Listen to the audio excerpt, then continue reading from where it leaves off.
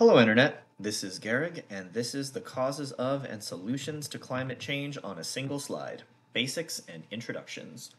So, this is the first of what I'm hoping will be a series of videos that I plan to make on the topic of climate change solutions. This one in particular is meant to address a sort of family of responses that I've seen people have to the climate crisis, some of which say it's not happening or it's not humans or whatever, the answer of which always comes to do nothing. This is, of course, patently false, though we're not going to get into the details about that here. The other is it's too late. It's impossible to solve this issue. Also not true. We have the solutions. Then you have people who often make the argument that it's overly complicated, that wrapping your head around it's nearly impossible, that addressing this is so complicated that there's no way to do it. Also not true. And then you have another group that does sort of the opposite weirdly, where there's these like dogmatic, oversimplified responses like if only we were to cast off capitalism and embrace communism, or if everyone were to become vegan, or if we embrace degrowth. Things that are frankly just not going to happen in the time that we have to address this, and frankly also scare away the normies, and are unnecessary. We can solve this with various technologies, techniques, and approaches, and I'm going to be going through those. Since this is a basics video, let's touch on the basics. It's happening, it's us, it's serious, it's solvable, / there's hope. Feel free to read this or take a look at some of the links in the description, which will also be discussing some of the stuff that we're going to talk about in the rest of the video. Let's keep going. Also worth noting is that the medical community has called the global warming phenomena the greatest threat to global public health that there is. So there's that. Again, take a look at my video from last week for more on that, or just read this. Cool. All right, so let's talk about the emission sources themselves, and all of these numbers are approximate. They're approximate because these numbers change every year. Sometimes they even change seasonally or by every month. They change based on how you measure them or what you consider what category or how you break up the categories. But the important thing is these are approximate numbers, but they are true. And they're important for the discussion of what we're going to be going on about. So let's take a look at them. So number one, electricity generation is responsible for about 25% of all emissions. Transportation is responsible for less than to about 20% of emissions, while in the US it's closer to about 30%. Non-electrical temperature control is responsible for less than to about 10%, materials manufacturing under 25 but more than 20%, agriculture and land use about to under 25%. And when you look at all these, 75% of all of the warming is caused by carbon dioxide, about 6% is caused by nitrous oxide compounds, most of which are associated with these other emitters, about 1% from fluorinated gases, we'll talk about that when we get to it, and about 18%, that is to say nearly 20%, is caused by methane. The reason why methane is going to be highlighted like that is because it's important to realize that methane emissions break down in the atmosphere with a half-life of between 6 to 12 years, depending on specifics. And so in a decade or a few decades, most of the warming from methane self-resolves. That's something most people don't know, that if we stopped all of our emissions right now, in about 20 years or so, about a fifth of the observed warming just disappears. So, important to know. Let's continue.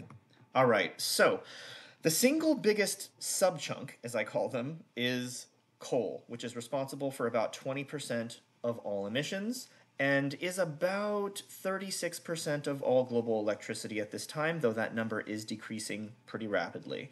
About 5% of all emissions come from fossil gas, aka natural gas, which provides about 22% of all global electricity at this time. About under 1% of all emissions comes from everything else. Most of that comes from petroleum being burned for electricity, which is actually under to about 3% of global electricity. It's not hugely common. Now, I also have fugitive emissions here. That's to say, just leaking methane, essentially. About 2% of all global warming comes from methane leaking from coal mines, while about 4% of all emissions is methane that leaks out of the oil and gas industry. These are emissions that literally do nothing. They have done no good for anybody. They're literally just leaking into the air, warming the earth. It sucks, but they can be addressed. All right. So you can see that about 60% of all electricity right now comes from fossil fuels, while about 40% comes from carbon clean energy. So we're already about 40% of the way there. Good for us.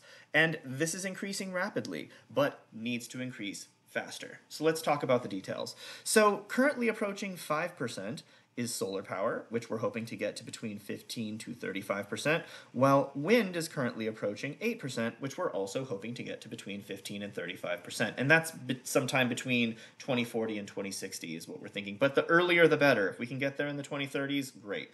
Now, they're yellow because the stuff I have in yellow is the stuff that is currently cheaper than the fossil fuel option and also typically a better product. So better product at a lower price.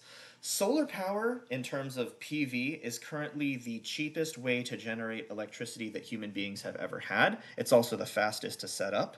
Wind is the second cheapest and also the second fastest to set up, and they reinforce each other beautifully. It's typically sunnier when it's less windy, and it's typically windier when it's less sunny in most parts of the world. So, great stuff. Let's keep going. Hydropower is currently at about 15% of electricity, and in the future, we're thinking that's going to be somewhere between 10 and 25% as the grid expands. I also include tidal as sort of a wild card in the hydro category. Next up, we've got nuclear, which is currently at about 9% of electricity, which will probably be somewhere between 5 to 25% in the future, depending on all sorts of stuff, including the wild cards of how small modular reactors will end up coming into play, as well as thorium reactors. Again, wild cards. As of right now, conventional nuclear power is very slow to build out and very expensive to build out. That hasn't always been true, but it's typically true in most of the world now. All right, now geothermal is, in my opinion, grossly underutilized. We're only tapping about 10%, less than 10% actually, of the sort of low-hanging, old-fashioned geothermal fruit for about 0.5% of global electricity demand, which could be up to 5% or around 5% if we were getting more of it. Now, we also have enhanced geothermal systems, which vastly expand the sort of places that we can do geothermal in. So we could get well over 10% of our electricity from geothermal using those technologies. And then there's also emerging technologies called advanced geothermal, which expand it even further with the goal of expanding it to everywhere potentially. Again, wild cards, so really wide range in this one. Now, last up, we have bioenergy at currently about 2.5% of global electricity, which in the future could be somewhere between 1 and 10% of electricity. Now, bioenergy is controversial. You don't want to, if you're going to be cutting down trees to be throwing into a power plant, and these trees wouldn't have been cut down for other reasons, that's not carbon negative, that's not carbon neutral. That is yeah, that's bad. So most of the bioenergy is going to be based on waste, right? Agricultural waste, residential waste, paper waste, lumber waste, but also sewage and like potentially human waste. There's a technology called hydrothermal carbonization that essentially pressure cooks organic material and turns it into carbon neutral charcoal and produces sort of a waste fluid that you can use to generate biogas. That's carbon neutral methane. There's also biofuels, but those are not a great way to generate electricity, though they do have their uses, and we'll discuss those as we get there. So you're going to want to be doing this on modern interconnected grids that are able to take electricity from where it's being generated to where it needs to go, including across countries and potentially across continents. There's some technologies involved in that called direct current high voltage, power lines. Yeah, that's going to be helpful for that. But a modern interconnected grid is also going to have a lot of energy storage in it. We're going to try to go through these rapid fire. Batteries are, very fast and responsive, but, and very efficient as well, but currently not actually all that big of a percentage of current stored energy. That's mostly pumped hydro, which is essentially a lake at the bottom of a hill and at the top of a hill. When you have extra energy, you pump it up the hill. When you need energy, you let it flow down the hill through a generator. Pretty straightforward. Gravity batteries are fairly similar, except you use a solid thing, typically a container full of soil or literally just a big block connected to essentially a crane. When you have electricity, you crank it up, and then when you need electricity, you switch over to a generator and you let it back down. Pretty straightforward. Compressed air is exactly what it says in the tin. You use excess electricity to draw in air, compress it, and when you need electricity, you let it pass through a generator. You can also make that a little bit more dense by adding cold to that element. You can freeze the air or solidify the CO2 in the air and then use that as your energy storage system. So there's also stored heat, which just stores the electricity as heat and then uses it to run a generator when you need it. And then you've got hydrogen. Hydrogen is not a very good way to store electricity. It's much less efficient, like 30-ish% rather than the sort of 70s that most of these are at, or 80s. But hydrogen can be used for other things, which we're going to discuss as we get there. Also notable, once you've stored all the energy that you need and you're using all the energy that you need and you've made all the hydrogen that you need, you still might have some excess electricity in a grid that has so much solar and wind, and in that event, you shunt that energy to carbon capture and sequestration technology, which draws carbon dioxide out of the air and then sequesters it underground. That's a very energy inefficient process, but if you have a grid like this, you will likely have times of the year and times of the months and stuff that you will be able to do this. Cool, let's move on. Transportation. So the biggest chunk here, and one of the largest chunks overall, is road traffic. That's your cars, your trucks, and stuff. The answer here, well, look at the bottom there. You see increased public transportation, micromobility, as well as just a sort of general statement of increasing energy and material efficiency measures. But other than that, it's electric vehicles. Electric cars, trucks, motorcycles, work vehicles, buses, and road shipping. We could talk about this for a long time, but essentially what it boils down to is the electric vehicle is always the superior option in terms of emissions, and that's both carbon emissions and air pollution compared to fossil vehicles. Also, their batteries can be used at the end of life as static energy storage, or you can use them during their life as distributed energy storage with bidirectional charging. Next up, we've got maritime. That's about 2.5% of all emissions come from boats, most of which is from shipping. Notably, nearly 40% of all shipping is literally just moving around fossil fuels. So you remove fossil fuels from the equation, a lot of those emissions disappear immediately. Now, how to address it is a little trickier. It's kind of harder to decarbonize. What you do is you can use biofuels or what are called synthetic e-fuels. Synthetic e-fuels are where you take carbon dioxide out of the air, and then you take hydrogen from split water, by the way, using green energy, and you combine them and you sort of create these artificial hydrocarbon fuels. Now, you can do that to make methanol with both of those techniques, both as a biofuel or as a synthetic e-fuel, and that works.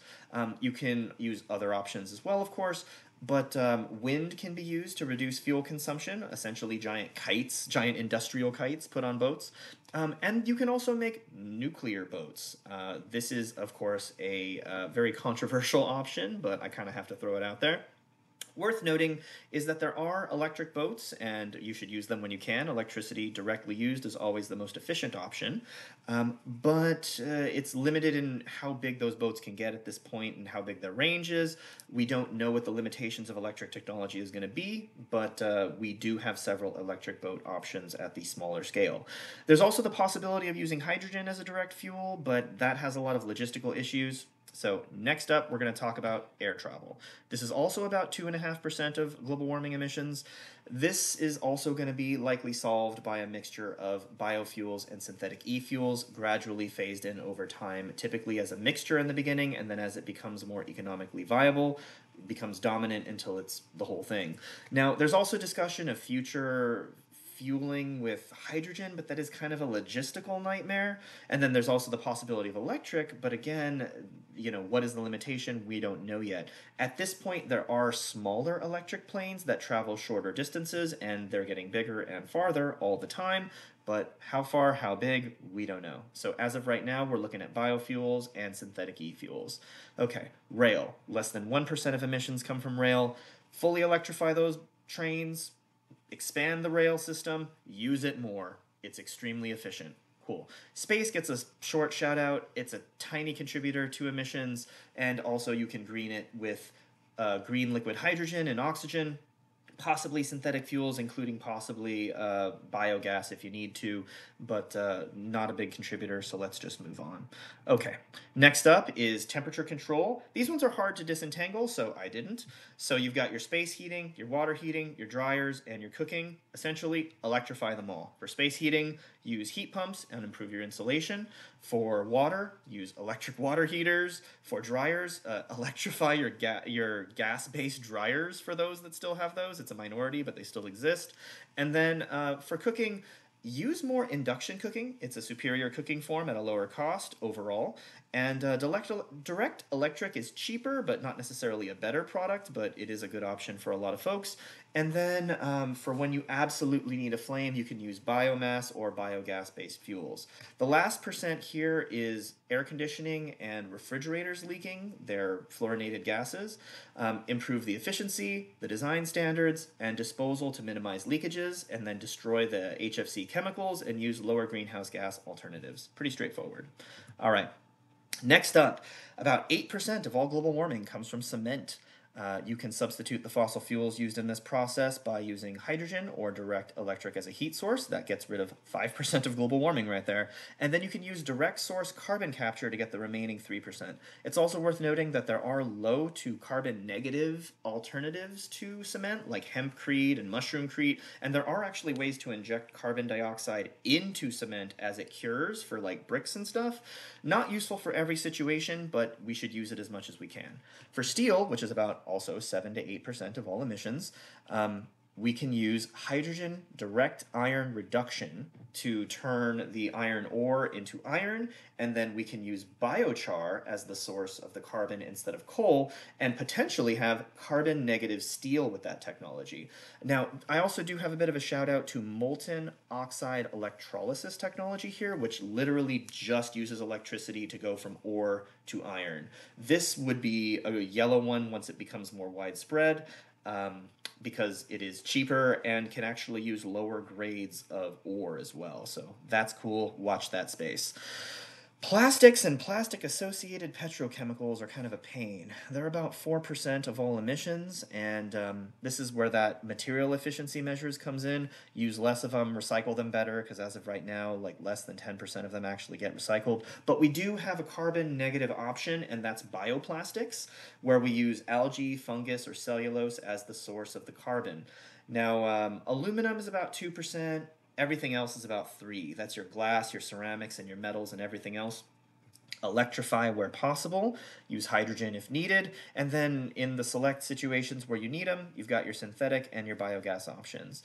Also, gotta say, using more carbon negative building materials like sustainably harvested and sealed woods, using those aforementioned like hempcrete and so forth, and also just more green spaces in general are going to be useful for carbon negative effects. So, for agriculture and land use, this one is weird. They're kind of ranges more so because it depends on how you count them. Number one is going to be 11% to 14.5% of all emissions comes from animal agriculture. Notably, 7 to 10% is from cattle alone. Most of this is from their methane emissions, which we can neutralize by adding Asparagopsis seaweed to their diets. This is all ruminants, cows, sheep, goats, and so forth. At about 2% of their dietary intake, you're seeing a 99% reduction of their methane emissions. Awesome stuff. We can also cover and collect their methane emissions and use their waste as a bioenergy source. Again, see that HTC. But until then, it is probably best to reduce your beef intake. It can drop you from a 3.3, annual tons of CO2 emissions from your diet to a 1.9 or lower if you also reduce your cheese intake. All right, cool. So, landfills are about 2 to 4% of emissions. Wastewater is about 1 to 2. And in this case, you can also cover and collect the methane emissions and use the biomass as sources of bioenergy using the aforementioned hydrothermal carbonization technology. All right. Rice is a tricky one. It's between 1.3% of our emissions to 2.5%, and that's probably the only one that we can't really get to true zero, but we can reduce it by using updated rice cultivation techniques and use strains that are lower in methane, and also just by diversifying people's diets. It's healthier for them, it's a better quality of life, and also better for the environmentalism discussing. Okay, last up, we've got 2 to 10%. That's everything else. That's deforestation, habitat destruction, and all other agriculture. First of all, decarbonizing agriculture. So, nitrogen fertilizers make up about 2% of all global emissions, and you can use hydrogen to make it instead of using fossil gas. Okay, now electrify everything else that you can in the associated machinery and transport, and where electrification doesn't work, you can use synthetic or biofuels. All right. Deforestation, pretty straightforward. Stop deforestation and habitat destruction as we increase reforestation, soil rehabilitation, and habitat restoration on both land and sea. It's yellow because not only is this cheap, but forests and habitats are more valuable to us as forests and habitats than they are as temporary farmland or as lumber. Essentially, you get tourism income, you get recreational use, you get your hunting, your fishing, your boating, but you also have research, you have many ecological services, which includes carbon sequestration and a bunch of other things involved. Now, I do want to give a quick shout out to lower carbon diets. I'm not saying everybody needs to be vegetarian or vegan, but for those who want to, it should be as easy as possible. And for everybody else, it's worth incorporating more carbon negative foods, potentially carbon negative foods, into your diet. Once you decarbonize agriculture, foods like bivalves, that's your mussels and clams, scallops, and oysters, they actually sequester carbon in their calcium carbonate shells. Growing seaweed is also carbon negative potentially, and then tree foods, because you have to, grow trees in order to produce them. This is not just your nuts and your fruits and your tree-grown vegetables, but it also includes tree-grown carbohydrates like acorns and breadfruit. Okay, last up, agrivoltaics and hydro solar. Basically, you can kind of double use land by putting solar panels over crops that require partial shade, and you can put solar panels on water to reduce evaporation at reservoirs and dams, as well as irrigation locations and stuff. Also, final shout outs to regenerative farming, carbon sequestration farming, and also recognizing that offshore wind increases local bioproductivity as things start to grow on them and then attract other things. Now, you'll notice here that the big theme is energy, right? And it's important to recognize that this idea that energy is scarce is an artificially maintained illusion of the fossil fuel industry. On Earth, energy is abundant. It's just a matter of building out the collectors, the containers, and the distributors of that energy. And once we do that, we build a world that isn't just cleaner and healthier and more sustainable, though it is, but it's also less expensive, it's more stable, it's more comfortable, and it's more prosperous. And not just for the developed world. It is cheaper and easier and faster to develop in this fashion than it is with fossil fuels. If you don't have to build gas lines, you just saved a whole bunch of time and money. If you don't have to build petrol stations, you just saved a whole bunch of time and money, not to mention reduced fire risk and health issues with air pollution as well. So the point is that we have all of the solutions that we need to solve this problem. We just have to implement them boldly, swiftly, and consistently.